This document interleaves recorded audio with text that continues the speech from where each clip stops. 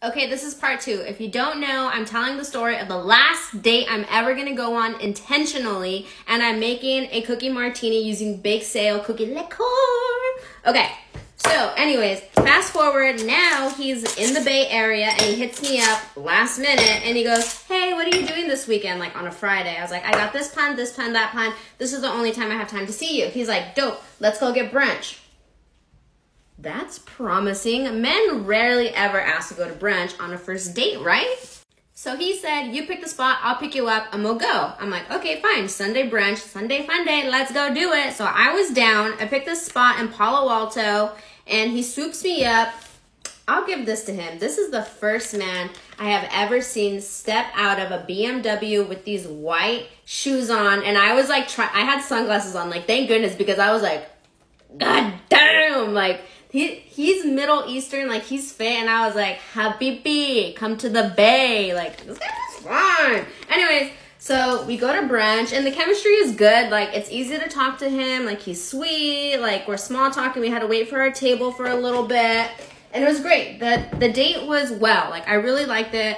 It was not hard to talk to him, and that's it. That's all I'm asking for. Like someone just to banter with, to laugh with, to get to know. Like it wasn't pulling teeth to get to know him. But then the red flags started to come out. When he was driving back to take me home, he popped the most immature question ever. He was just like, what is the most sexual thing you've ever done? I'm like, are you freaking kidding me? So that was red flag number 1. And then I will admit, like the date went so fast, I was kind of sad that it was over. And I think he felt it too, because then he said, what are you doing later? I was like, well, Sunday is just my chore day. Like I go grocery shopping and I do laundry. Well, and so he tells me, he's like, you should skip laundry. You should come to my place and we'll go in the jacuzzi.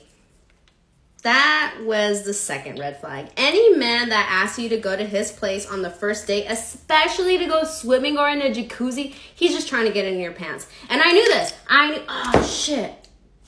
The cookie rim. And that's what happens when you talk too much, huh? Anyways, so I already knew what his intentions were, but I was down. I was like, you know what? I'm gonna, like, I don't have to sleep with him, but I'm gonna plant the seed because I'm trying to, like, look for friends that have swimming pools for the summertime, you know what I mean? So I decided to go. So I go to his place and I meet his roommate, and the three of us hang out in the jacuzzi.